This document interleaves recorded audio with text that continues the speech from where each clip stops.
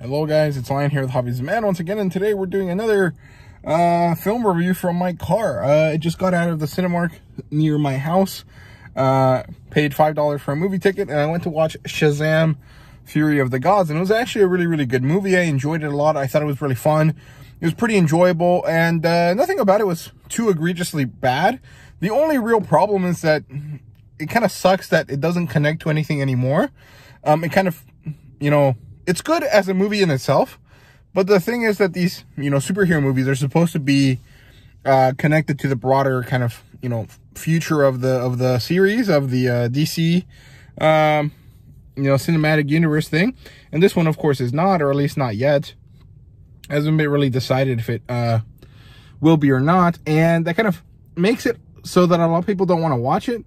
That's why I watched it on the days when my movie theater has, discounts for tickets, because I wasn't sure if I was going to like it. I really enjoyed the first one. I also liked Black Adam, even though it has really nothing to do with this, even though the characters are connected. And I had pretty low expectations for this one, but it actually ended up being a very good film, a very enjoyable, kind of heartfelt kind of, thing. It is a lot about family. And there was like 3 different scenes that made me, shed a tear or two.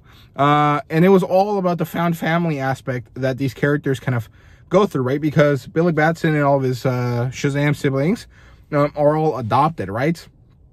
And that kind of builds up the fact that they're also, actually family. Like, they have developed their connection with each other very well, even if they have some issues here and there, which they had throughout the movie.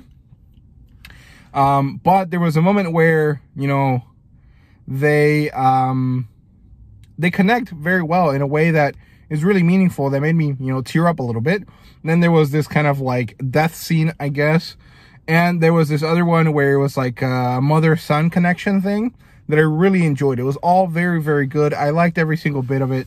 The movie was good. The story isn't necessarily the most exciting or new type of story. It's basically just the Shazam family versus a trio of goddesses. And they have different powers in them, but not that different.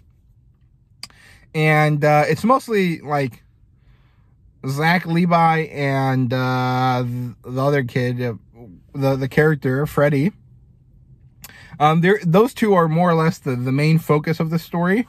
Even though honestly I would have liked the Mary Marvel character to get a lot more a lot more out of her, because she looks really good in her outfit in the superhero thing, but also she seemed to be very excited about this movie prior to its release. So I really wish that she had more opportunities to kind of shine there, and maybe she'll get moved on to being some other superhero later on. I think that'd be really good. But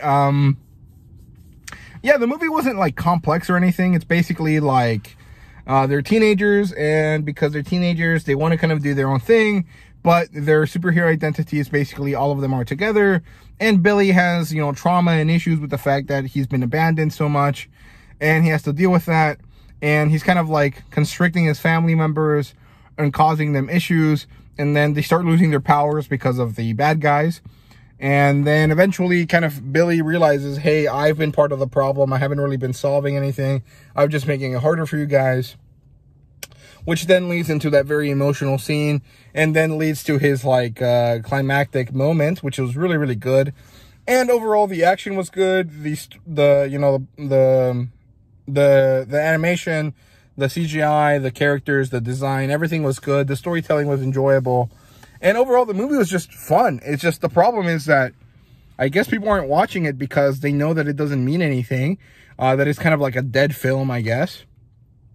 Which kind of sucks, because, a movie is supposed to stand on its own, whether it's part of a larger thing or not. It shouldn't really matter, but it does nowadays. So that kind of hurts it. But if you guys have the opportunity to do so, I definitely recommend you guys go watch Shazam Fury of the Gods. It's very enjoyable, very fun. It's definitely one I want to pick up and buy, physically. But what I'll do is probably wait until, it gets released, and then it gets put in like a bargain bin or something. Mostly just because that's how I buy movies. I only really buy full price movies as gifts. Usually when I buy them for myself, it's always bargains or, you know, discounts and stuff like that. So, yeah, but I would definitely buy this a lot for sure. Like, I would enjoy having this and watching it multiple times. So, yeah. I don't know. That's really all there is to say. So I hope you guys enjoyed the video. If you did, let me know down below if you've watched this movie. And if you haven't watched it, if you are going to watch it, let me know down in the comments. And thank you guys very much for watching. See you guys later.